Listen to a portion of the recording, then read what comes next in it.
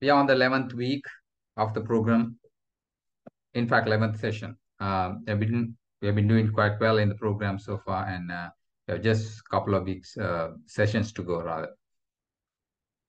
So your assessments will be online pretty soon. I saw the quiz getting built, and by tomorrow it will be available for you to work out. And also there's another assessment, and also maybe a third quiz, and that will be all for the assessments.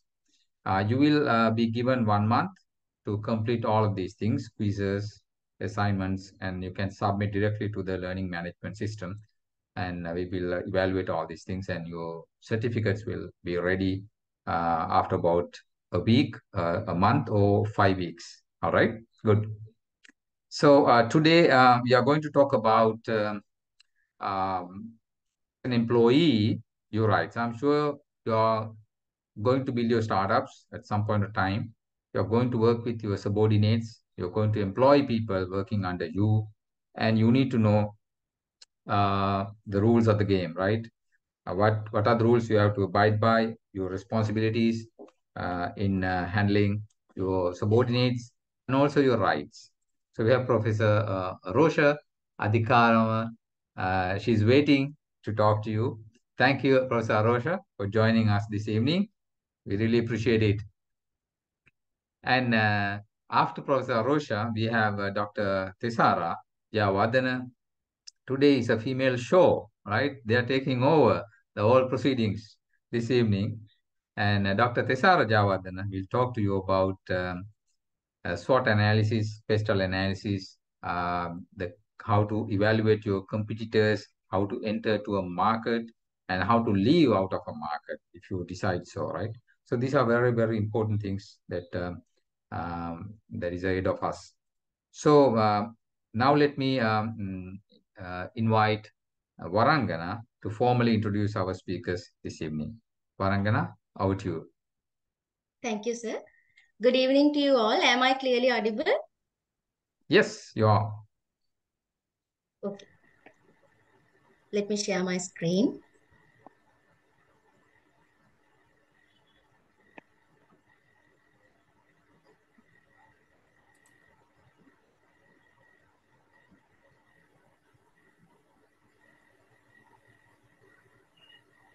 Okay, well, so today our first speaker will be Professor Arusha Adhikara. So, Professor Arusha is the Chair Professor of Human Resource Management at the Faculty of Management and Finance, University of Colombo. She has over 20 years' experience in the areas of labor law and relations. Professor Adhikaram is a former head of the Department of Human Resource Management, coordinator of the Executive Master of Business Administration, and acting director of the Center for Gender Equality at the University of Colombo. Recently, she served as a senior academic expert for a World Bank funded project under the Ministry of Higher Education. Before joining the academy, she worked for John Gills Holdings Group HR department. So Professor Adhikaram has authored many books and book chapters by national and international publishers and has published her research intensively in ranked indexed journals, mainly in the areas of human resource management, labor law, industrial relations, gender issues in organizations. She has won numerous awards for her academic leadership and research. She is a board member of the Center for Women's Research and a council member of the Chartered Institute of Personal Management. She is also a current member of the Education Committee and was a former chairperson of the Education Reforms Committee of Sri Lanka Institute of Marketing. So let me cordially invite Professor Arosha to continue. Over to you, madam. Thank you. Thank you very much. Hello. I hope I can share my... Can you hear me?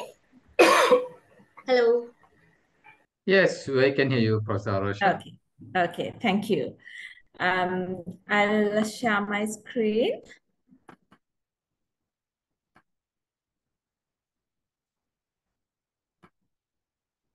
Okay, so good evening, everyone. Today you'll be learning about a very important aspect when it comes to starting your own business, becoming an entrepreneur. That's on labor law and relations for SMEs, entrepreneurs, for employers, and also for employees as well. So it's a pleasure to be a part of this program, which is a very important program as I see a national need that is being addressed. So let's proceed.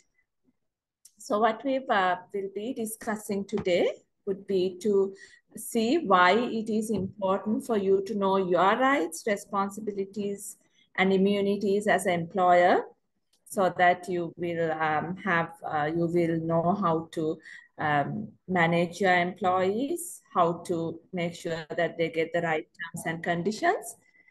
And we will also very briefly discuss how do you enter into a contract of employment and what are the main terms and conditions you should provide for your employees. Knowing this at the start of a business, that's at the start of starting a business, being an entrepreneur is very, very important, because that will give you a lot of advantages and help you avoid numerous legal implications that can arise if you do not adhere to the legal requirements of the country. So please, if you have any questions, if you want any clarifications on what I'm discussing, you can raise your virtual hand, or you can just send me a message on the chat, and we will see, given the time, how we can address this as well. So first of all, if we are to see why it is important for us to know our rights and responsibilities, as well as immunities as an employer, if you're thinking of starting a business, it's very important that you know these, your rights, responsibilities, and immunities. Why? Because we have numerous laws on terms and conditions of employment in Sri Lanka. So this is what we call labor law.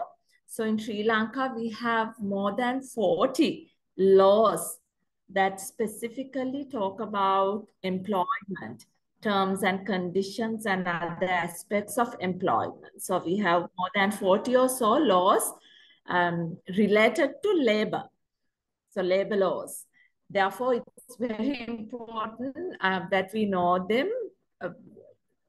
As you know, legislation tells you what you need to do and what you should do and what you should not do. And you not knowing this legislation will lead to, as I said earlier also, numerous legal implications. So you need to stay up to date on all current laws and regulations related to labor law. We have certain amendments being introduced to these existing laws, so you need to know these amendments, what are the up-to-date, facts, terms and conditions. And it's, of course, as you know, it's a must that you adhere to legal requirements. If it's a legislative requirement, it's a must that you adhere to it. Otherwise, you can get into legal issues. So if you do not adhere to these terms and conditions or labor laws or provisions in labor laws in the country, it will lead to legal implications. Of course, it will be a cost to the company if your employees file a case against you, either in the labor department or in the labor tribunal, or there are other places that they can go to. If they do take action against the company, if you do not adhere to these legal requirements, and if the employee takes action against you, you'll have to spend your money, your effort, your time. So it's a definite cost to the company. And also, if you do not adhere to this legislation, it can give rise to disputes among the employees, but mostly between you and the employees. right? So they would demand certain things that are their rights, really. And it can lead to disputes. It can lead to trade union action in certain instances. So there can be a lot of issues that arise if you do not adhere to legal requirements. And all of this will lead to negative image for the organization. You might be known as a company that do not provide the basic terms and conditions to employees. And nowadays with the social media bringing these issues up, it can even lead to a company closure. Especially if it's a startup, if it's a smaller company, these legal issues can can cost the company, where it leads to the company going into bankruptcy, or the negative image can lead to its closure. So therefore, it's important that you understand these legal requirements. So we will first start. So there are a lot, like I said, so since there are 40 or so, more than 40 labor laws in the country, it's very, there are so many things that you need to do. No. So I will very briefly sort of guide you, show you some of the areas that you need to be concerned about. So the first thing that we need to look into is when you start your own business, when you have a company, or when you're even thinking of starting up a company, you will of course think of employing people. So when you employ a person, you will of course be entering into a contract of employment with your employees. So you will have a contractual relationship with your employees. So before you actually decide to enter into a contract of employment with an employee, with somebody, you need to, of course, first carefully consider the need. You will have to look at your business plan, look at the strategies and all of that, and decide, come up with a HR plan, human resource plan. You need to decide how many employees you would need to do what. And so you need to make this decision very carefully, because if you hire more people than you would need, that is an issue. If you have lower number of people than you need, that is also an issue. So you need to carefully consider your need. And of course, you have to decide what type of a person you would hire. Whether you would need a permanent employee for the need, to fulfill the need that you have, or whether you need a temporary employee, whether you need a casual employee, whether a fixed term employee would be enough for you to fulfill the need that you have, whether you will need seasonal employees for the company, or whether you don't really need a contract of employment, but what you need is a contract for service. Or you really don't need a contract of service, but you need a contract for service. So you will have to decide these facts also very carefully. Of course, a company, when you start your organization, you cannot run it with temporary people. You can't have the whole staff being temporary employees. You can't have the whole staff being casual employees. Nor can you have the whole staff being fixed term or seasonal. You would most probably need a few permanent employees. So you'll have to decide, okay, how many permanent employees would I have? And then you can decide for certain type of jobs you don't really need permanent employees. It can be fixed term employees, where you hire them for a fixed time period. So after the end of that fixed term, the fixed time period, your contract with that employee would end. That's what a fixed term contract means. So you would say, okay, I need a person only for 1 year, only for 6 months. I have this project which will end in 6 months. So you would not need a permanent employee, right? For that project, you would only need fixed term employees, one or a few fixed term employees for that 6 months project, or 1 year project, or 2 year project. So if you have those, fixed time period projects, you would hire the more suitable employee for you to hire would be fixed term employees. So when you enter into your contract with the employee, you would very clearly tell them, okay, this is a fixed term employment, and the contract will only be there for 6 months or 1 year or 2 years. And at the end of that specific time period, the contract that the company has with you, the employee, will end automatically. So there would not be any termination of employee.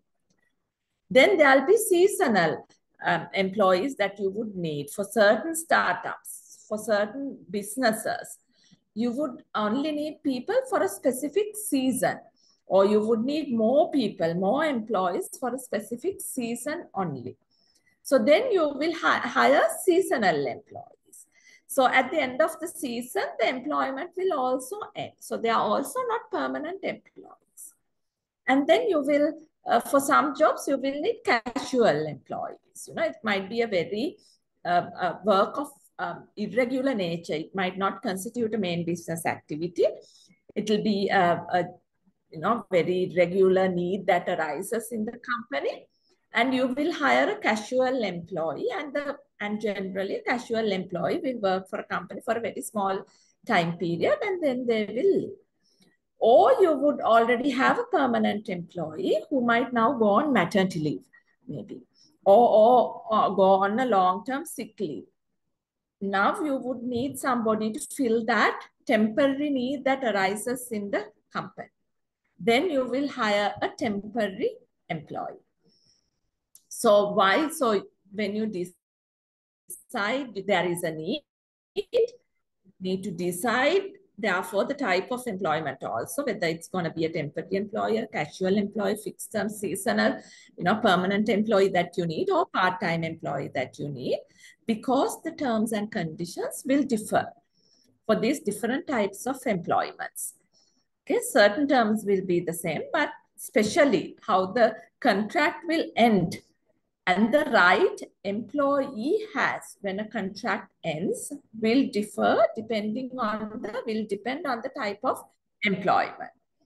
For example, a fixed term employee, once the fixed term time period is over, cannot say this is unfair termination and go and seek relief in a labor tribunal.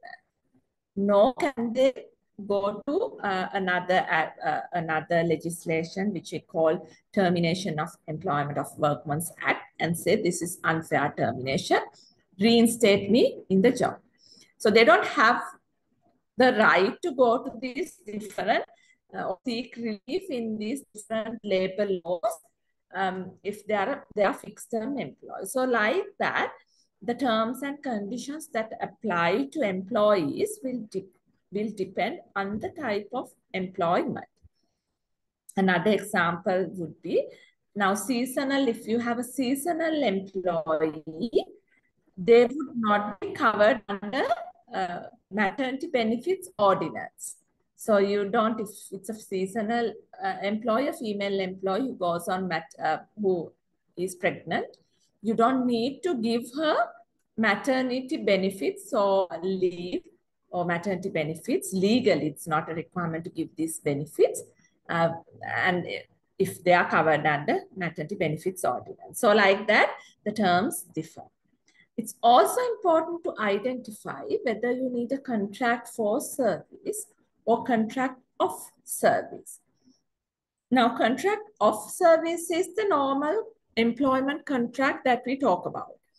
These temporary, casual, fixed term, seasonal, especially permanent employees will generally have a contract of service with the company. But you would also have certain work that you would, give somebody else to do, give a contractor to perform. You would not have a contract of service or employment with that party. You will have a contract. You will have a contractor. You will give out work to a contractor. Then if it's a contract for service, none of these labor laws that we talk about applies to contract for service. I'm trying to give you another example.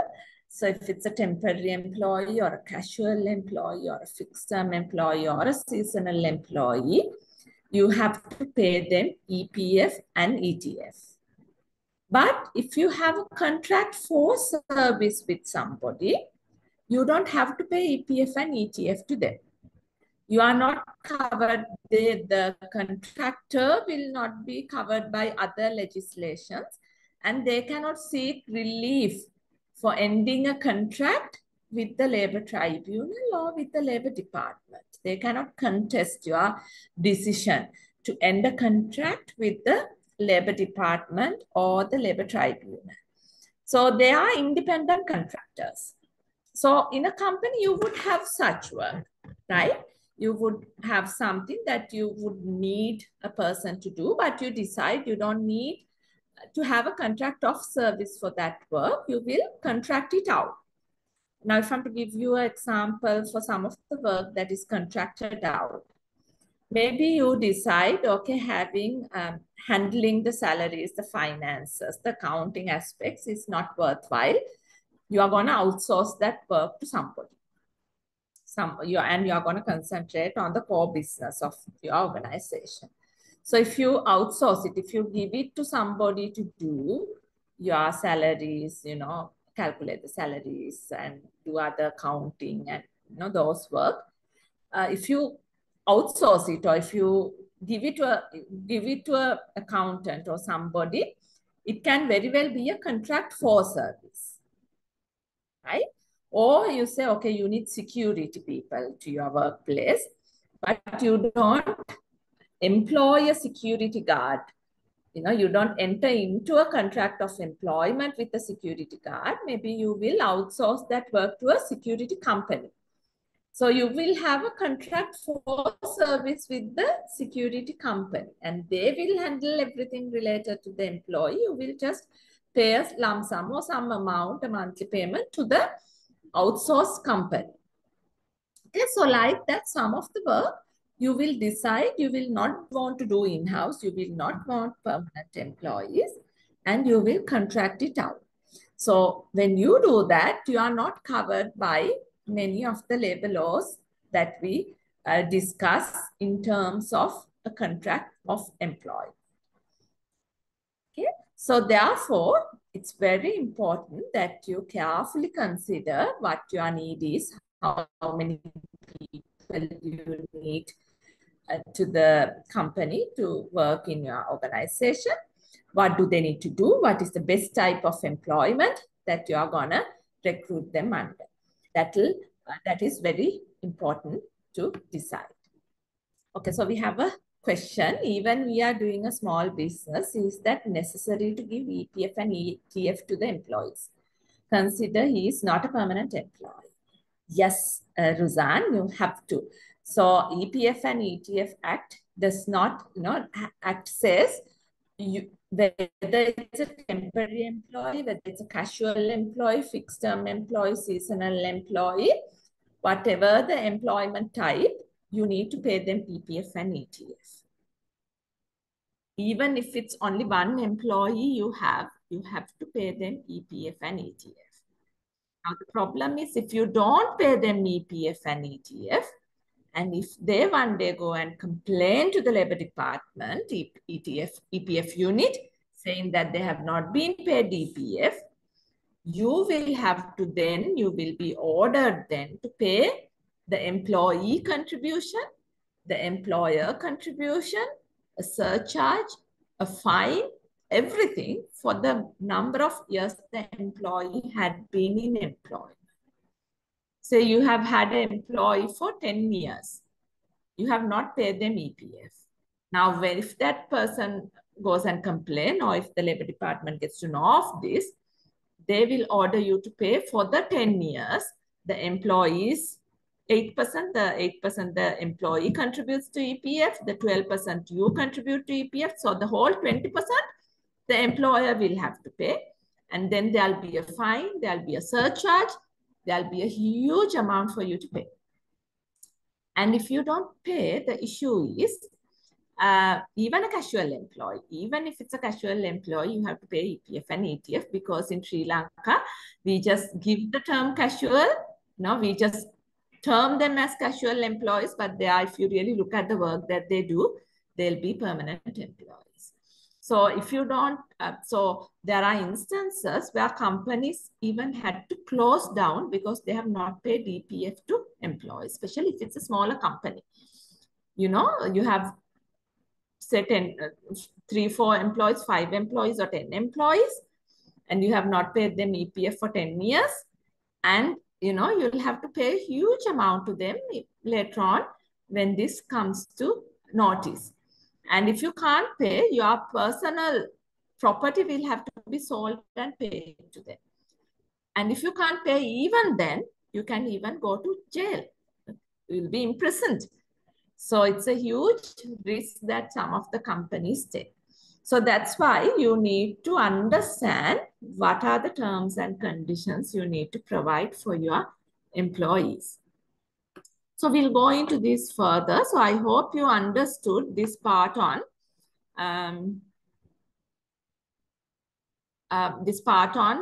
how important, how you enter into a contract of employment. So, Roseanne, remind me to address this question later on. We are not a private limited. It's registered under business. Still, it's a business. So you have to pay EPF, ETF, and you are covered under all the labor laws that I'll be talking about today. And you'll have to provide the right terms and conditions to employees. Okay, even if you have one employee in the company. Okay. So moving on. So you have to, of course, once you decide you need a person, you need an employee, and you decide what is the type of employment that you are going to recruit the person under, you need to engage in a very careful selection. Now, remember again, in Sri Lanka, our labor laws are quite favorable towards employees. So unlike in many other countries, once you recruit a person and confirm a person, it will be very difficult to terminate their services, to fire them, because we don't have the hire and fire rule in Sri Lanka, that practice in Sri Lanka. So employees, when you fire them, even when they are not a permanent employee, even if it's a casual or temporary, they might still contest your decision. They might still say it's unfair termination of employment. And when they do, when they think that it's unfair termination, they have different avenues to seek relief. As I said, if it's a permanent employee, if it's a confirmed employee, or if it's a probationer even, they can go to labor tribunal and file a case saying this is unfair termination. Or they can go to this act that I told you earlier, Termination of Employment of Workmen's Act, and say, under that act, under the provisions of Termination of Employment of Workmen's Act, this is an unfair termination. So they have numerous avenues to go to and seek relief. So then it will be a legal issue, a legal case that you have, where you have to spend money and effort and all of that. So the best thing for you to do is to first do your selection carefully. You need to very carefully evaluate and see whether you are recruiting the right person, right? So because unlike for a bigger company, especially for a smaller company, wrong selection can cost you more. You know, when a person file a case against you, it will be felt more for a smaller company, unlike for a bigger company. So if you have the right person, you have done the right background check, you have evaluated the ability of the person carefully, then there would be lesser chance of you terminating the services of the person. So you need to engage in a very careful selection. And then you have to enter into a proper contract of employment. Okay, so you have to enter into a proper contract of employment. A contract of employment actually can be in writing, It can be even a verbal contract that you enter into, or even implied. So a contract does not necessarily have to be in writing for it to be legally valid. Okay, so you don't have to give a letter of appointment, but it's always advisable. We always advise employers to give a written contract of employment or a letter of appointment, because it clarifies things. It makes the employment relationship very peaceful and very clear. So you say, if it's a permanent employee you are hiring, you say a letter of appointment, and you state the terms and conditions under which you come into the contract. You mention about the position, the day, the start, on what date the contract would start, what would the salary be, what would the leave that you would provide, what would be the overtime payments, how would the contract come to an end. Everything you will, if you write down, if it's properly put down, it's very clear to both parties. There'll be lesser disputes, there'll be lesser ambiguities, and you can have a more peaceful employment relationship. But as I said, it does not have to be always in writing. There are instances where you would just come to a verbal agreement. You say, okay, I'll pay you this much. You come and work for me from tomorrow onwards. But see what happens if it's verbal. The parties will be unclear of their rights and their responsibilities, right? Which can lead to issues later on. There are also instances where you come into implied employment contracts where, you know, you don't even say, you know, you come to work from tomorrow onwards, I'm going to pay this much. You know, you have given some work to somebody, they do it, you pay them. The next day also they come, you pay, and the contract continues. So it can even be implied. But again, I'm reiterating, it's always good to give a contract in writing.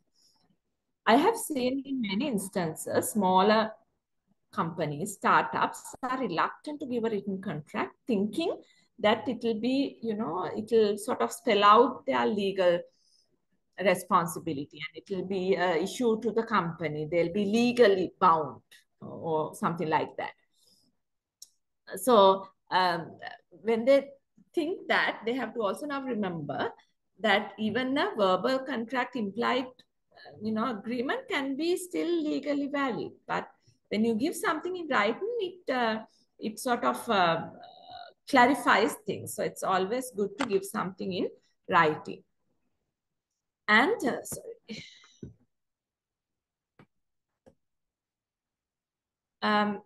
And you have to clearly state the conditions, that terms and conditions of employment in line with the legal requirements. We will talk about it in a little bit, in more detail in a little while. Well, we don't have much time, so I'll have to quickly tell you what those are. But also it's important that you place the person on probation, but make sure that the probation period does not exceed 6 months. Now, with the new legislation, the minimum retirement age of Private Sector Employees Act, there is a probation period that is enforced, sort of said 180 days, so 6 months. So you need to place a person on probation. You can place a person on probation for 6 months, and during this time, you can carefully evaluate the person. And if you think the person is not suitable for the organization, you can easily terminate the services of the person during that time period. But once you confirm the person, it will be more difficult to terminate the services of the person. So make the decision whether you are going to keep the person, confirm the person or not very carefully during the probation period, because that's the best time you get to get rid of a person, get rid of an employee if you think the person is not suitable. So as an employee, you will have your employees will either be covered under, sorry, there is a spelling mistake here, Shop and Office Employees Act or a wages board. So you have to first see whether your employees are covered under Shop and Office Employees Act or wages board, and accordingly provide the provide these terms and conditions. So the salaries, the leave, holidays, overtime, maternity benefits, EPF, ETF, gratuity, retirement, all of that will have to be in line with the legal requirement. So if it's a shop and office employee that you are hiring, if your employees are covered under Shop and Office Employees Act, so your employees will be covered under either under Shop and Office Employees Act or one of the wages boards. There are 39 or so wages boards in practice at the moment, so your employees will be covered under any of those. So you have to identify what covers your employees and accordingly give them the right salaries, leave, holidays, overtime, maternity benefits, gratuity, retirement. If you have more than 15 employees in your company, then the retirement age of your employees will be 60 years. If you have less than 15, then of course you can decide what the retirement age of the employees are going to be.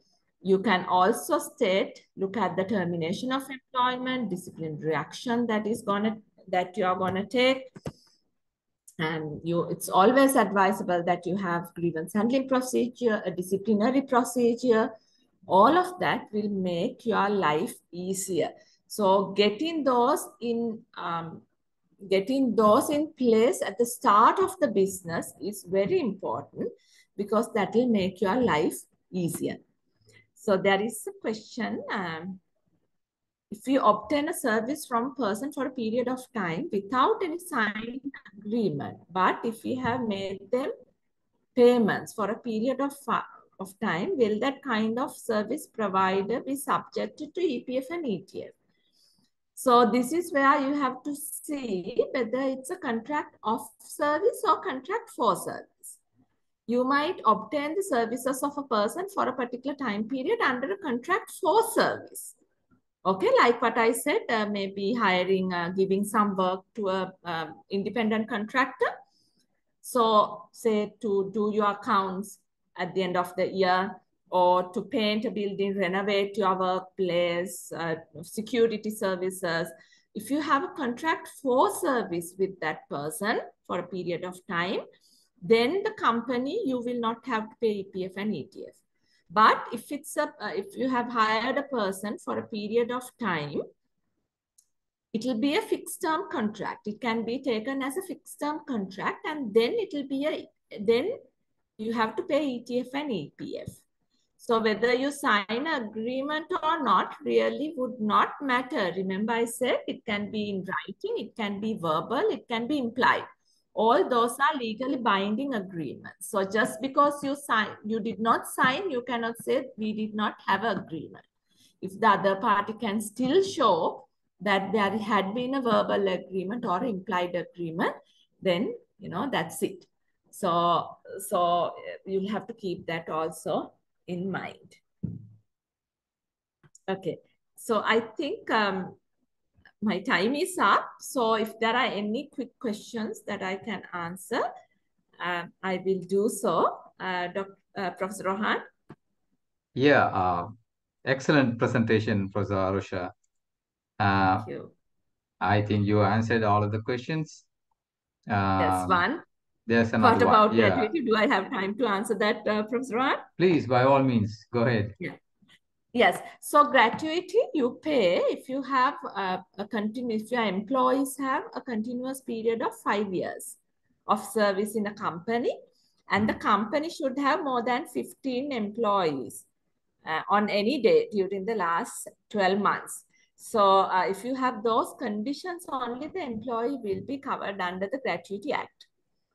So if the company has 15 or so employees, more than 15 employees, and if the employee has a continuous period of 5 years, then they'll be covered under gratuity. And of course, the company will have to pay them gratuity within 30 days of the employee leaving the company. Excellent. I think I'm just trying to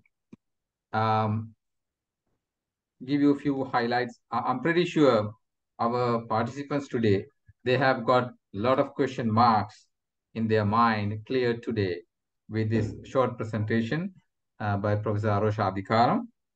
Let me reiterate a few things she mentioned. Number one, as as an employer, because most of you guys are heading towards some sort of business at some point of time, right? And you want to make it bigger, grow it, and build a big business in the future. So you must adhere to these legal requirements right from the day one. So that's a must. Even though you are very small company, startup, still there are certain things you have to adhere to. That's number one. Number two, if you do not, for whatever reason, maybe you think short-term benefits or whatever, you will damage your reputation, and that will be a permanent blocker for you to develop your company. You lose your reputation. That's not good. Number three, she mentioned very clearly about the contract of employment, right? And she actually gave a template so that you can use it, follow it, and make your life very easy, very clear. So your agreement with your employees is transparent, right? There's nothing hidden, it's very clear, and you will not run into problems. So please get these advices to your brains and heart and implement them. And also she mentioned about human resource plan. I'm sure most of you guys, participants, the startup builders, you don't look these things very serious, HR plan and all that, right? And you think it's for big businesses, right? No, you have to start right from the day one. It will be a very simple plan, but you need to have this HR plan. And she also mentioned that you need to pick up the right person. Do not pick up the wrong person, and you will have a bad apple in your basket.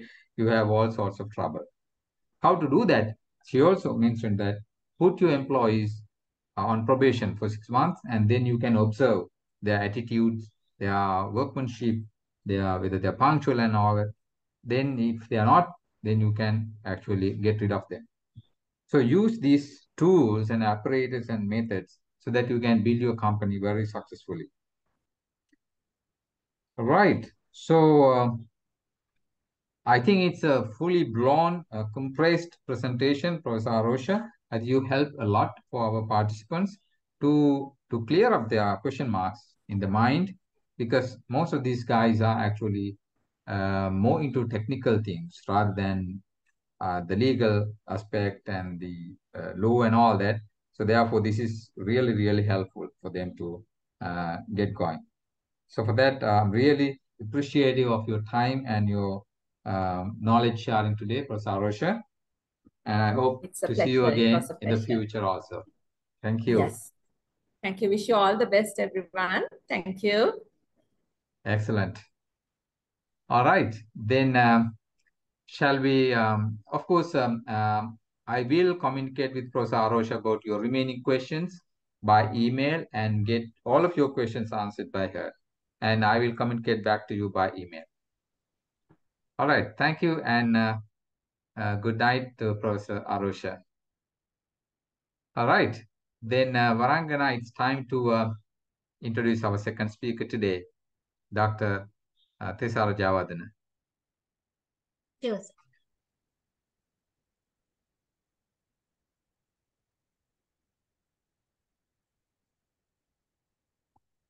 Hope my screen is visible. Now it's coming up. Okay. Yep. Good. So our second speaker for the day will be Dr. Thesara Javadana. So Dr. Thesara is a professionally qualified engineer, attorney at law, senior lecturer, research scholar, author, chartered marketer, chartered manager, company secretary as well, a commissioner for oaths, notary public, and a professional counselor. Currently, she serves as the head of the Department of Industrial Management and as the Director of Business Research Unit in the Faculty of Business, University of Moratul. Further, she is a fellow member of the Chartered Institute of Marketing UK, fellow member of Chartered Management Institute UK, member of American Marketing Association, associate member of the Institute of Engineers Sri Lanka, chartered manager of Chartered Management Institute UK, member of Sri Lanka Institute of Marketing, attorney at law, and a licensed company secretary, Further, a commissioner for oaths and notary public in Sri Lanka. She has also won several prestigious national and international awards in recognition of her involvement in multidisciplinary domains. So this multidisciplinary educational background with various professional qualifications and involvement in these numerous extracurricular activities has made her a unique and successful women professional in the country.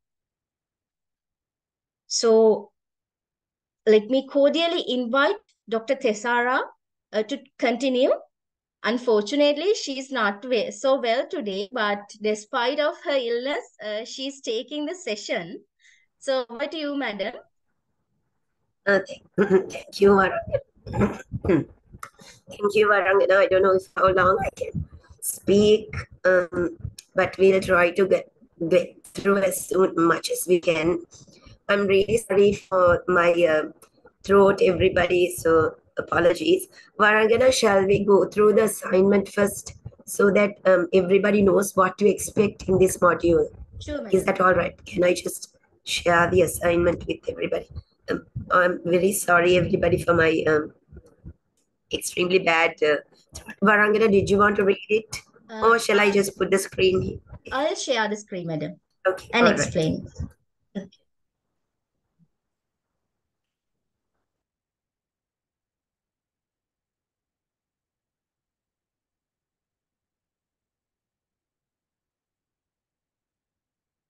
Hope my screen is visible.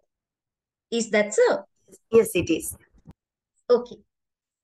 So this particular individual assignment is about an essay. So let me read the assignment first, then you can get a better idea on the assignment. This assessment requires you to investigate a business proposition relating to a company of any size and demonstrate your entrepreneurial management knowledge to understand and critically assess the ads. You have to select a company. The submission is through Moodle platform as a PDF file. So aim of this particular individual assignment is to critically assess a business proposition. It might be a new one or an existing product linked to what you are going to learn today. So assignment 1 task, if I'm explaining what is the assignment is about, students must choose a Sri Lankan owned public company, that means a PLC. Then each PLC will have a website as well as recent annual reports. You can find it through the CSC website, which teams can refer to as a part of your research. Each student must write an essay describing the business analysis of their chosen PLC, showing how their chosen corporation creates value for its stakeholders, staff, and customers. So all businesses should be evaluated from a local as well as a global perspective with a view of further expansion. So your recommendations, what's your view on the future expansion of the business? Then students must apply a wide range of strategy and management, which may include but is not limited. So I think my connection also not that much stable. Am I clearly audible? Hello? Yes, you are. Yes. Okay, fine. So we have given a particular set of tools that you can use in your essay. First one is Porter's Positioning School, generic strategy for corporations position. Secondly, you can use pestle analysis.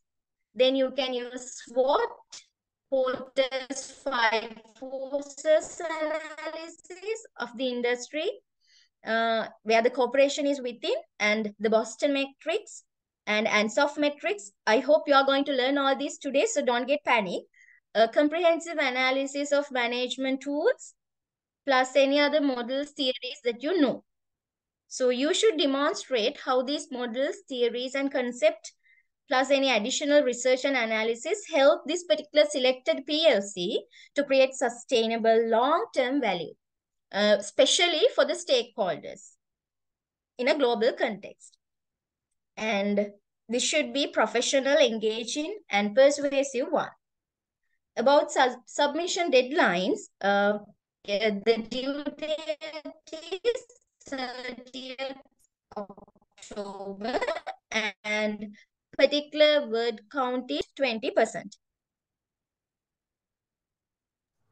All right. So this is about the assignment, madam. Yes, thank you, Varangana. So what you have to do is you have to choose a particular company, preferably a Sri Lankan owned one, and then do this analysis, and which we will look at in terms of the various theories and models. So this is the things we are going to look at.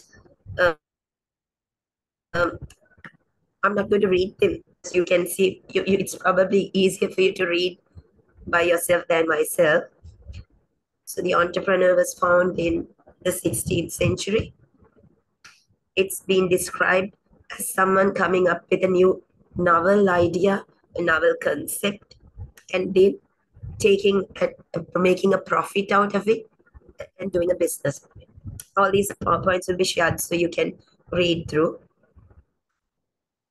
So, like as we all know, it's someone who sees an opportunity, creates an organization to cater to that opportunity and make money of it.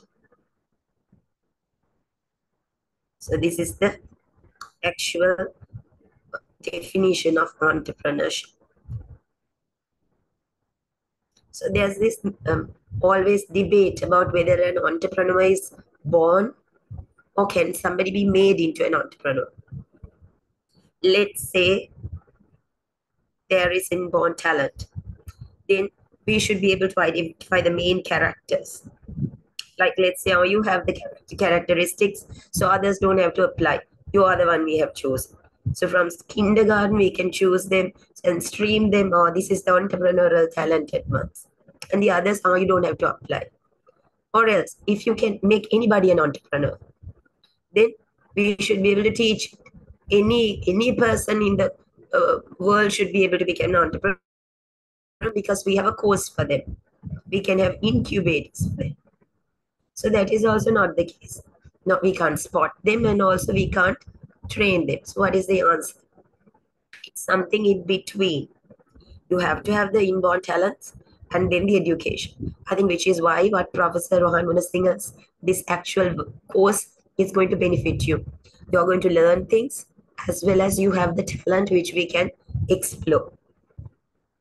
By any chance, if I'm not audible, you must tell me, okay? Because I don't even know.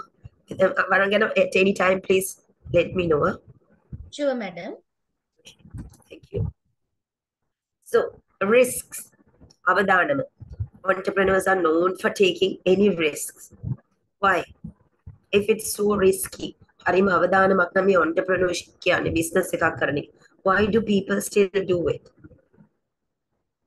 Because you can see many examples of businesses which they start with a lot of money and end up failing. ඇයි මේ පටන් ගන්න ඒවා සාර්ථක වෙන්නේ නැත්තේ? ඒකට අපි බලමු, we will try to compare a failed business with a successful one. දෙකම අරන් බලමු.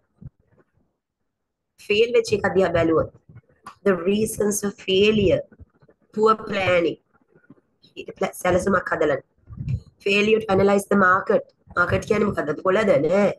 market කියන්නේ මේ බඩුව හරිනේ අපි මොකක් හරි ඉදිරිපත් කරන අලුත් දෙයට ඉල්ලුම මොකක්ද කියලා දන්නේ නැහැ. කාටද මේක විකුණන්න පුළුවන්? කවුද අපේ ටාගට් එක? කොහොමද අපි මේක ජනප්‍රිය කරගන්නේ? කොහොමද මිනිස්සු අපි ගාවට නැවත නැවත ඇදවගන්නේ? ඒක හරියට ඇනලයිස් කරගෙන නැහැ. structural emptiness. කවුද මොකද්ද කරන්නේ? උඩ ඉඳන් පහළට අපේ hierarchy එක හදාගෙන නැහැ. මූල්‍ය වියදම් කරන හැටි හදාගෙන. So this from the beginning it's going to fail because of these three main reasons. But when you look at a successful venture, you can see they have set clear goals and objectives. They have a very good knowledge of the business and competitors. Dr. And Pesara, Yes. Do you have Yeah. a presentation? I'm sharing it, sir. No, we cannot see it on screen. Oh, I'm so Probably. sorry. Yeah. All this time I've been, that's why I asked also. Don't Can worry. you see now? Oh, I am Okay. so Yeah. sorry. Yeah. We can see it now. Oh, Thank dear, you. dear, dear. Thank Now, you. Varangana, you have to do the needful and go back. Sure, madam. Just give a brief outline. May balan make a product here. Contents. So did you have to go through listening to me? I'm so sorry. Right. This is the entrepreneur definition. This is how you have the entrepreneur in terms of a layman's term.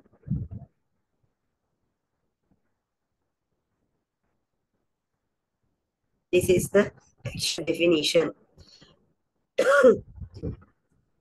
So this is the debate that I was talking to you about, whether they are born or made. Stop me at any time if you can't hear. Kaurari humiti tiana. Yes, can I can hear. Yes, madam, we can hear. All right, okay. You have to time tell me because I'm probably half dead with my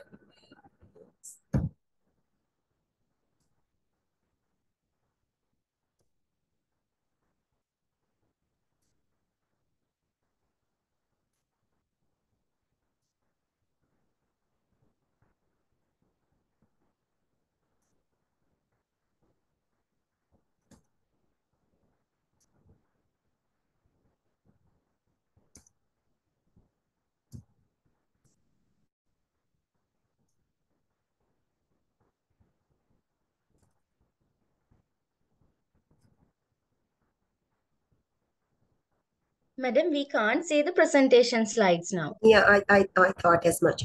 Stopped for me also. Can you see now? Yes, now it's visible.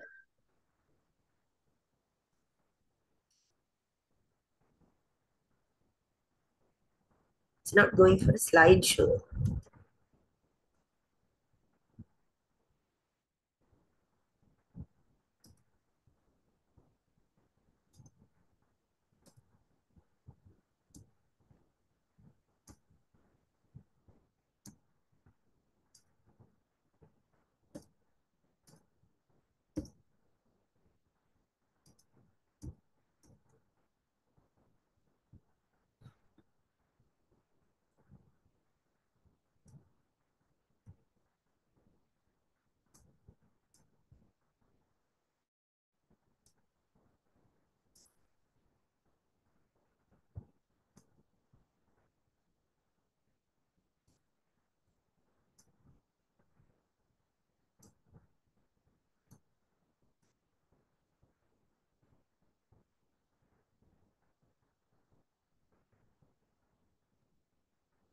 Now it is on presentation mode, madam.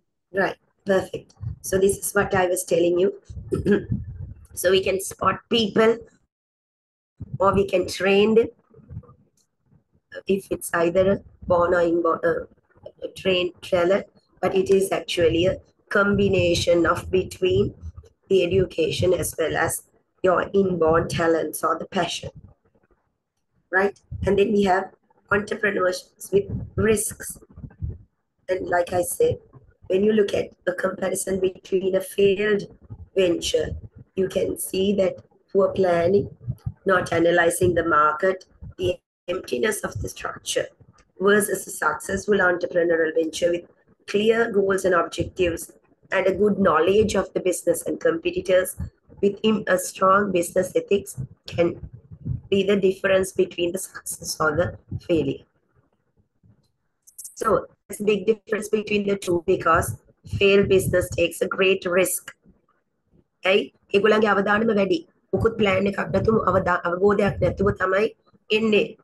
So these failed entrepreneurial businesses are more risky. Successful Excuse me, එකට risk madam. එකක් තියෙනවා. Yeah. The slides are moving Yes. little bit fast. So there's a message on the chat box as well. It is a little bit fast. ඒ පාරට දැන් ඉස්සෙල්ලා කියපු ඒවා slides ටික තමයි දැන් ගියේ. ඒගොල්ලන්ට ඒක තේරුන්නේ නැද්ද? දැන් ඉඳන් තමයි පටන් ගත්තේ. කලින් මං කියපු ඒවා ස්ලයිඩ්ස් ටික තමයි මම ඇරියේ. I hope the students understand what you are saying. ඔයා පොඩ්ඩක් ඒක කියන්න ඒගොල්ලන්ට. තේරෙන්නේ නැද්ද දැන්? හරි. So what we have already discussed, the slides have been gone. අපි දැනට කතා කරපු slides ටික තමයි ටිකක් ඉක්මනට ගියා. අපි මෙතන ඉඳන් slowly we can move on. Thank you. So the failed business takes a great risk, whereas successful business, even though there is a risk, it is a calculated, intelligent risk. අවදානම තමයි නමුත් අර අපි කියපු මේ risk එකේ තියෙන market එක දැනගෙන ස්ට්‍රැටජි එකක් කරන හින්දා එතන තියෙනවා පොඩි risk එකේ අවදානමේ අඩුවක්. පොඩි ඒක අර තරම්ම දරුණු නෑ. Right?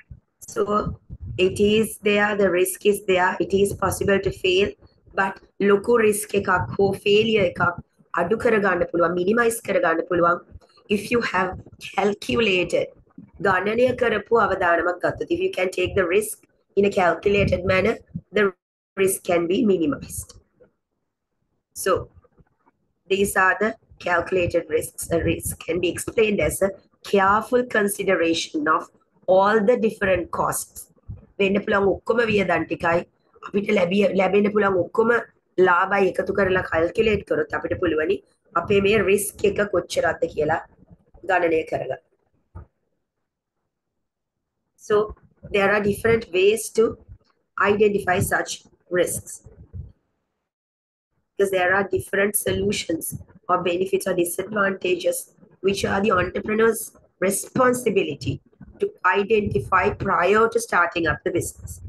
මම ඉස්සරහට පයින්න කලින් බලන්න ඕනේ මොනවද මගේ වටේ තියෙන්නේ. ඒවා තමයි අපි දැන් මේ අද අර මොඩල්ස් වලින් කතා කරන්න යන්නේ. Because the decisions you make can lead you to success or it can bring you failure. It's up to you whether you are jumping to success or going to fall down in failure. So with that, let's look at these different models. අපි ආපහු වෙලා තිබ්බොත් assignment එකට යනවා. නමුත් මුලින්ම assignment එක miss වරංගනාට explain කරන්න කිව්වේ. එතකොට ඔයගලන්ට idea එකක් තියෙනවා. තෝරගත්තු මොකක් හරි දැන් හිතමුකෝ ලංකාවේම company DSI හරි Dilma හරි තාමනාද companies තියෙනවා. ශ්‍රී ලංකා නෝනම් හොඳයි. ඒත් අපිට අපේ ඒවා මේ කතා කරද්දී ඒකේ අපි කිව්වා global perspective. කොහොමද අපි ලෝකෙට යන්නේ අපේ business එකට. යනකොට අපි අපේ business analyze කරනවා. external environment organization එකේ පිටත තියෙන ඒවා analyze කරනවා pestle වලින් environmental scanning අපි දැනට කරගෙන ඒවා බලන්න අපිට 5 forces තියෙනවා. competitor supply analysis තියෙනවා. එකකින් එක බලනවා බය වෙන්න එපා. internal එහෙම නැත්නම් micro analysis එකක් කරන්න SWOT එකක්. SWOT එක ඔයගලන්ට මට පහ තිබ්බත් ඔයගලන් එක්කම SWOT එක කරන්න තිබ්බා. SWOT එකක් කියන්නේ තමන්ගේ strengths, weaknesses, opportunities, threats. ඒවා අපේ organisation එකට බලන්න හැටි අපි දැන් බලමු. හරි. pestle කියන්නේ competitor කියන්නේ SWOT කියන්නේ කොහොමද use කරන්නේ කියලා දැන් එකින් එක බලමු. SWOT කියන්නේ strengths. What are the strengths we have as an organization? What are their weaknesses? What are the opportunities they have? What are the threats they have? So what could be? It could be a structural one. It could be their brand name. It could be their market. There's no competitors. So maybe they get some very cheap suppliers. Whatever it is, the strengths, or it could be even the employees. It could be the decision-making top board unit that you have to identify. Then the weaknesses. What are the issues that can bring the weakness in this organization? What is bringing you down with the competitors? Are you not good with the technology? Do you not have enough money to invest? What are the things that stops you? Maybe the market is not well. People are not having enough money to purchase from you. What are the opportunities? How can you grow into in the future? What are the things you can develop? What are the threats that is stopping you from growing? What are the things that maybe legal threats, maybe competitive threats, maybe your own people are starting up new businesses, people are leaving the country. Any type, මේවා identify කරනවා. මේක මොකද්ද SWOT එකේ ඉන්නේ micro analysis, internal analysis. Organization එකේ ඇතුලේ මොනවද වෙන්නේ? So what is the purpose of that? You have to convert weaknesses into strengths, strengths into opportunities, threats into opportunities. ඒතර තමයි ඒ දියුණු කරපලා. ඒතර recommendations SWOT එකේ identify කරන මේ හතර අපි කොහොමද ඒවැයෙන් ඉස්සරහට යන්නේ කියලා ඒ essay එකේ recommendation එකේදී දාන්න පුළුවන්. So this is a task for you when you get the PowerPoint. Try this. This will help you when you are doing the analysis for the organization. මේ වගේ එකක් කරලා බලන්න කොහොමද ඒක ඔයගලන්ට use කරත හැකි essay එකට. Only 1000 words නේ. Right? දැන් මේ example එකක් දීලා තියෙනවා. Starbucks coffee. අපිත් තියෙනවා එක එක ಜಾති coffee shops තියෙනවනේ නේද? මේ example එක මම කියවන්නේ because of my voice issue. But you can have a look and making ඔයගලන්ට අරගත්ත හැකි කොහොමද ඔයගලන් තමන්ගේ organization එකේ SWOT එක කරන්නේ කියලා. හරි. then අපි යනවා external එකට. macro analysis එකට. ඒකේ අපි බලනවා competitors, resources, technology, economic conditions එයක්. general environment එකේ ඉන්නවා pest, task environment එකේ ඉන්නවා මේ 5 forces, competitor, supply, customers. internal environment එකේ අපේ කවුද? SWOT එකෙන් බලමු.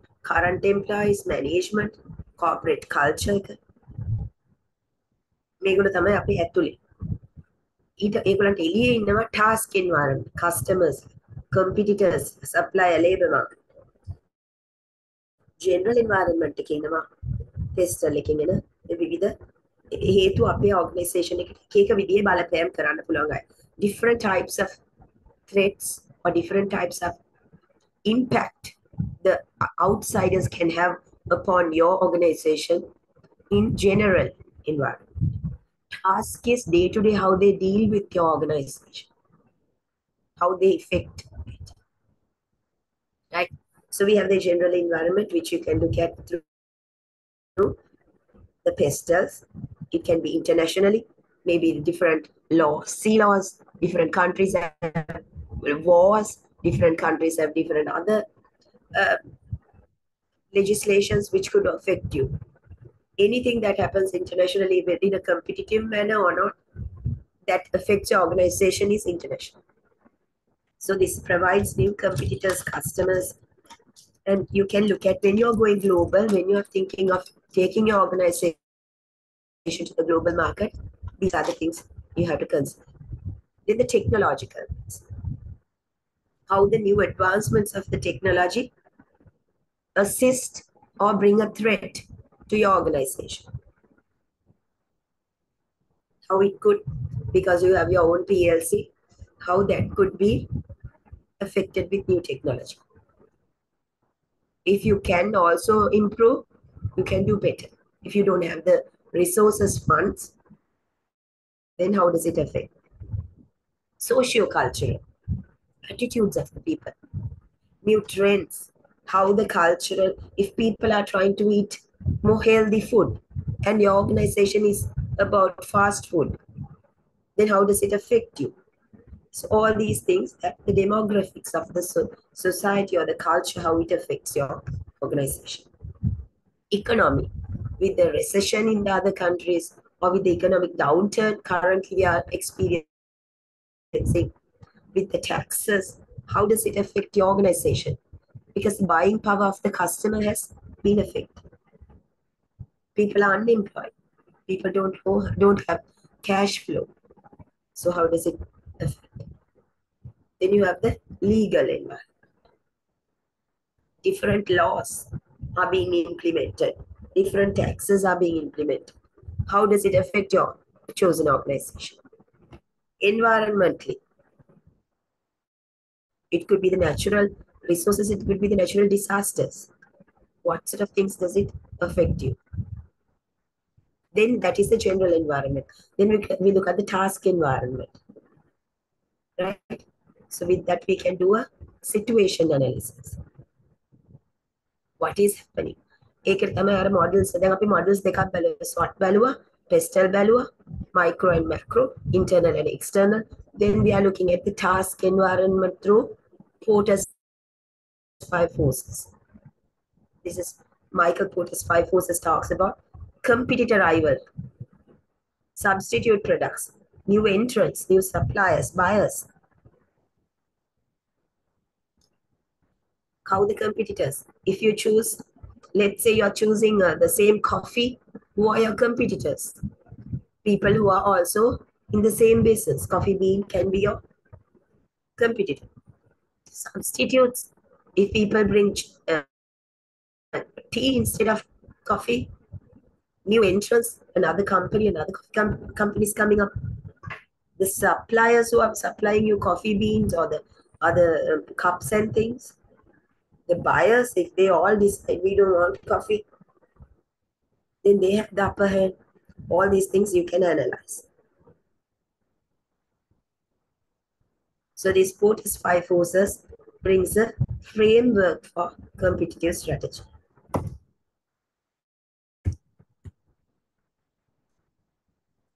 One second, my PowerPoint got stuck again.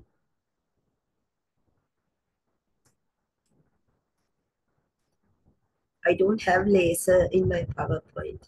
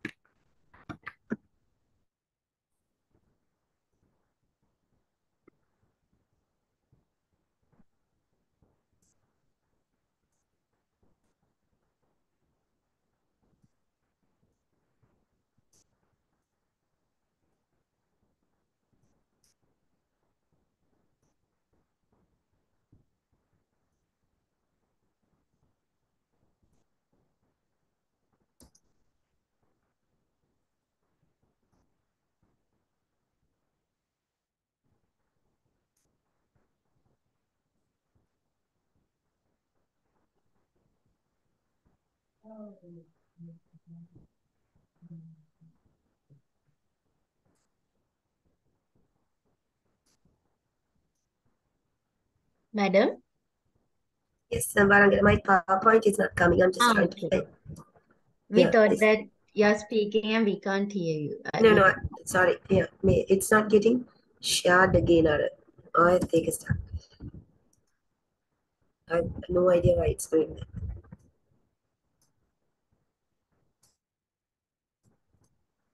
Did I send you the PowerPoint by any chance? You can't share it.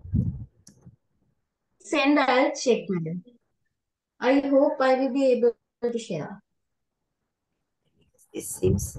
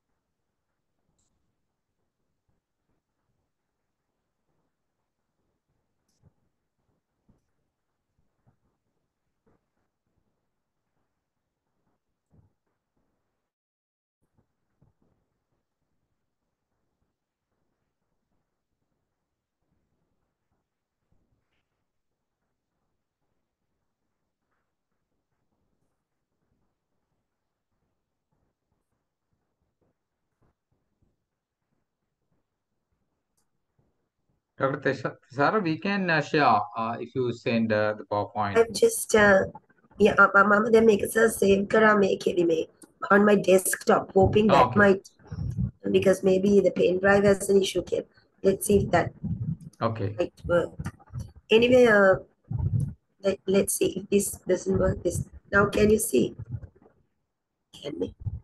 Yes, madam, we can see. Wait till I go to the. I don't want to jinx it by way back.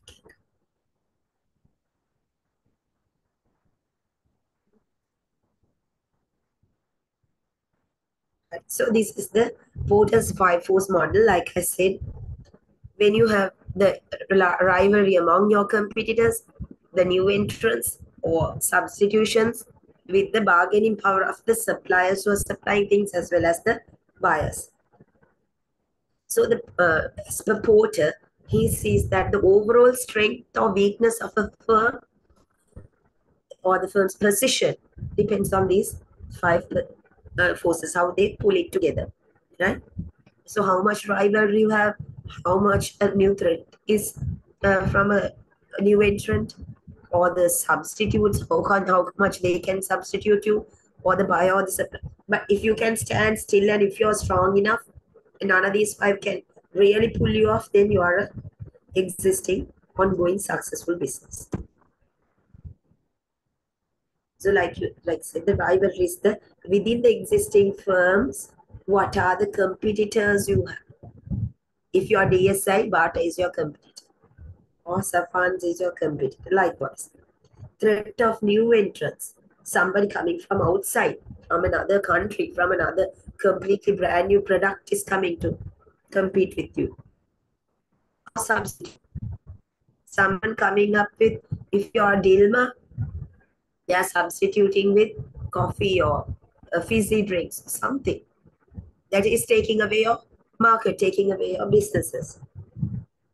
The buyers' bargaining power.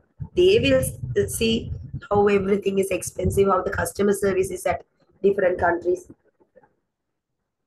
Now the buyers are very intelligent. They can online research and know about what's happening.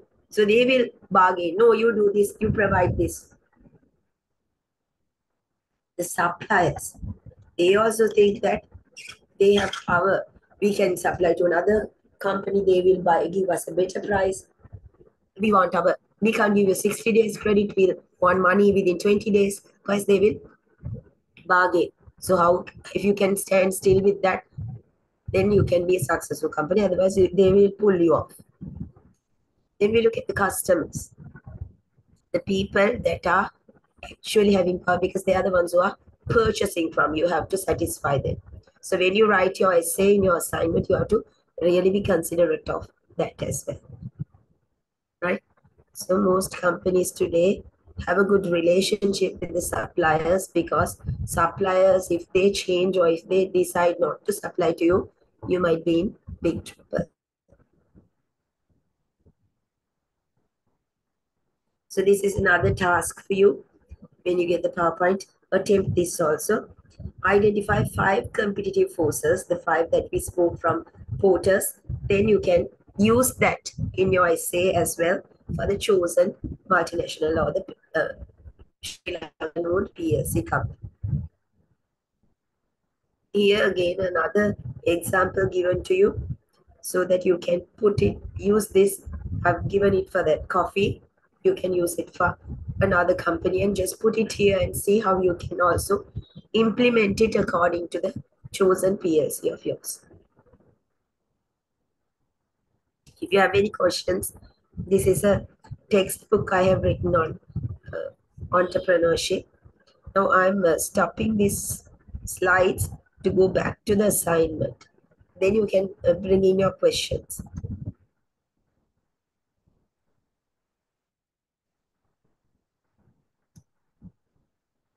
Right, okay. Now, if you want, you can interrupt and talk as well. Like I said at the beginning, I wanted to go through the slides very quickly as well, so that we cover everything within the given time frame. You have to investigate the business proposition of a company and show what? Your entrepreneurial management knowledge. You're not just a manager, you're not just an entrepreneur, you're showing you're a managerial entrepreneur. How to critically assess. Critically assess means you have to show the good as well as the bad. You're critically assessing, you're being neutral and telling what is good, what is bad, and saying whether the product or the service that they're offering is adequate. මේක ඇද්ද මේ කරන වැඩේ හොඳද නැද්ද? හරි. මොකටද? new or existing product. දැන් විකුණන දෙයක් වෙන්න පුළුවන්. ඉස්සරහට you can suggest something new. Right? So what are you doing? You have to choose a PLC. It's good if they have a website, good if they have an annual report, so that you can get data from the central bank or the annual report. Right? Then you can read from them. So you can talk about the chosen corporation creates value to the shareholders, staff, customers. How the shareholders, the people who have invested the money. Staff are the employees, customers are the people who are benefiting. So you have to say what these people are doing in this organization, offering that product or service is bringing value for shareholders. How? By bringing them more profit. Staff, how? By ensuring they have job security, they are getting paid, they get bonuses, they can be promoted, they can climb up the ladder. Customers, giving value for their money, giving quality service or product. You are to be evaluating this organization in a local and a global perspective with the view of further expansion. So your recommendation should or must include how this company can go to the global market, how you can take it to at least Maldives, Asia, how you can grow, how you can expand. we can go further. For that you can do identify the SWOT analysis with the micro internal analysis, PESTEL macro external analysis, Porter's 5 forces to identify the 5 competitors. And there are other, these Boston matrix and ANSOF, which you can, we really can't go through because of the time, as well as it's not really necessary. It's just to show as a product where you can go in. I think in my original PowerPoint, I had it, which we can share if you like. It is how you can go further, whether the product is at the stage BCG matrix. Harima simple. Tamam patanga growth stage introductory stage growth stage mature stage decline stage introductory when you are starting up a business, not a lot of profit, you don't know the market, everything is new. Growth is, it's like at the introductory, it's a question mark. Growth is like a star. You're glowing and glowing. You're growing up. You're getting more customers. You're selling more products. So you're expanding. Then you come to a mature stage, cash cow stage. Cash cow like a cow. You have brought the cow in. Then you just have to give some grass or you get milk and all the cow dung and all those. So cash cow is like mature stage. Invest karala, right? You're getting more. Then the decline stage. Decline is like a dog. You have a dog, really old dog. Nothing, he doesn't even bark much. Under the young in stage organization, but it's going down. So this Boston matrix is literally about that. Whether your organization is at the introductory question mark or growing star mark or the cash cow mature stage where you're just making money, or it is actually decline. Most of the PLCs will be in the star or the cash cow. So just an analysis on that. With that, you have to show that you feel this company, if it follows these things, Kelly, you have to make some recommendations from all the lectures that you followed. You would have heard so many people in their practical experiences that they shared. how this particular organization can be improved to go global, how you can take it to the next level to make more money, to benefit whom? The shareholders, staff, employees, and the customers. How you can give them back the benefits with your recommendations. It's 1,000 words, so there's not a lot you can write. Just do the very brief introduction from one paragraph. What is the company all about? Then you quickly do a SWOT to tell us what's happening internally. Then do a general or a pestle macro environment analysis using pestle. Say what are the external things that's taking place. Then tell the task environment using Porter's 5 forces. Then you make some recommendations saying the company from what you see is at this stage, growth stage or mature stage, and now it's high time for company to go global. How do they go global? You can make some recommendations on how they can do it through online or through. I don't want to give you answers. You think of many different ways and do the recommendations. All the other things are like theory, but the recommendations should come from yourself, from what you have learned, from your heart. Then you can do a conclusion saying, this is the company I did the study for, and this is my conclusion.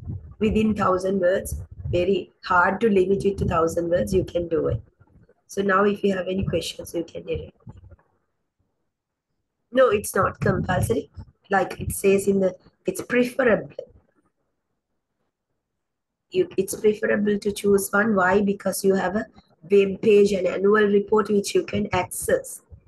So it's easy for you to make references. But if you feel that another company can do the same, it's fine. But most other companies may have gone global. Already multinational company ka Coca-Cola eකට going global අපි කියලා හරියන්නේ. Anyway, McDonald's or Coca-Cola have already gone global. So what we are suggesting is for a small company to go global, කොහොමද ඔයගොල්ලෝ කියන්නේ? Right? So it's good if you can choose a smaller company, then you can give more recommendations to them. Any other questions?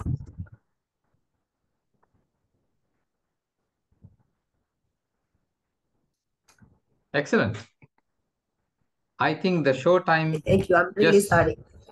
Just begun. It's the short time, I would say. Now it's time for our participants to put all your efforts together, things you have learned so far in the course, and engage in this assignment. So thank you very much, Dr. Tesara.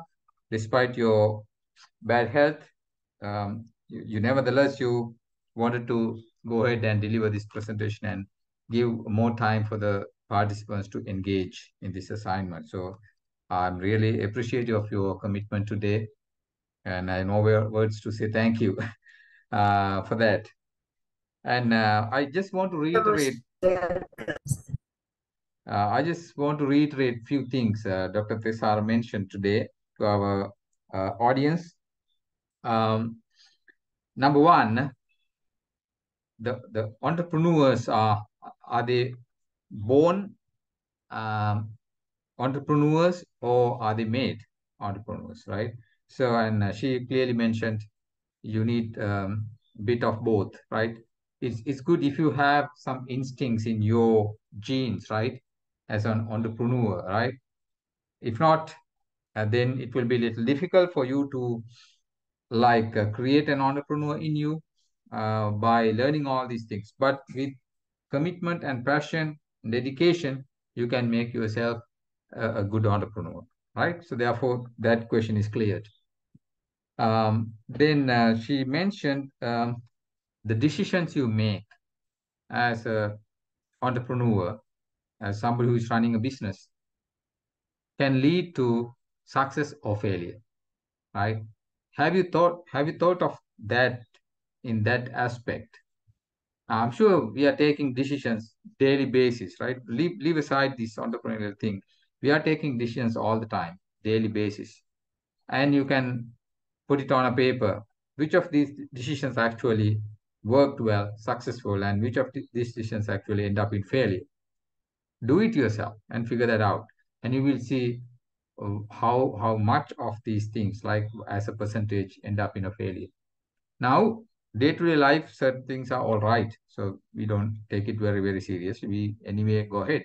But in a business, it's very serious. If you make a critical bad decision, you are putting yourself on backseat immediately, and it will be very difficult for you to come back. All right. And mind you, the Sri Lankan culture is also around you, right? Failure means is a very bad thing in Sri Lanka, in our culture, but not so in other countries, right? There are countries where if you fail, nobody cares, and you can get going, stand up on your feet, right, and try it out again. But in Sri Lanka, if you fail, it's very difficult cultural shock for you, right? So therefore, it's very important that you make sure 70, 80, 90% of your decisions actually end up bringing success to your company.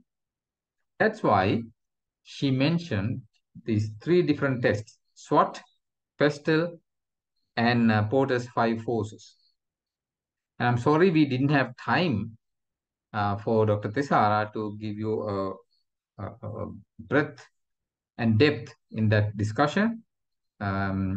She could have been given more time to leisurely take you through these tests, but I think she mentioned uh, all these things, right? So that you understand how they are fitting together and how they affect your company's growth. So let me put it in this perspective. Certain days when you go out on the road, you cannot see the road, right? Because of fog. When you engage in a business, it's like that. You cannot actually see the future, predict where you will be in 2 years' time, 5 years' time, right? It's like trying to see through the fog. But now, if you want to clear up the fog and to see through the fog, right, a distance, you need to do this analysis: SWOT, PESTEL, and Porter's five forces. We will make some of this supplementary material for you to study, right, on the course website, and also we'll email you these resources so that you can study them leisurely. What is SWOT analysis? Already Dr. Tisar has given. Now we can distribute PowerPoint slides so that you can learn it. But additional material we'll send you so that you can leisurely go through all these additional materials and understand thoroughly what is SWOT, how to do that, what is PESTEL, how to do that, what are the Porter's five forces. You will be a fully blown entrepreneur with all these knowledge and skills. If you do this assignment, right, take it very seriously, do it um, with all your effort, knowledge, then you will immediately become, you put yourself in a better seat as an entrepreneur, right? You will be better prepared to develop your business. And also, Dr. Tisar mentioned different stages of your company. So those who are actually running your small businesses, you can figure out whether you are in the star stage or the cash cow state, or probably in the old dog state, right? So it's very important to understand your position and to change it to probably cash cow and have a plan from where you are today to the cash cow state. All right. So it's extremely important. So with all this knowledge and information provided today by Dr. Tisara, I think you will have a better chance of being a very skillful, successful entrepreneur in the future.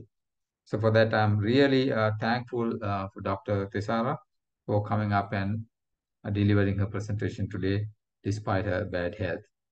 Thank you, Dr. Tisara. Thank you, sir. So Thank you, sir.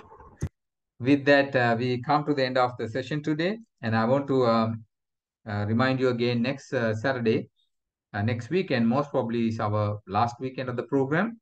And Saturday, we have Mr. Larry Udell from US, and also Mr. Fasim Rafi, and probably Mr. Sudat De Silva to talk to you. All right. Then let's wind up the session for this evening. Thank you very much for joining in, and have a good night. I'll see you next Saturday.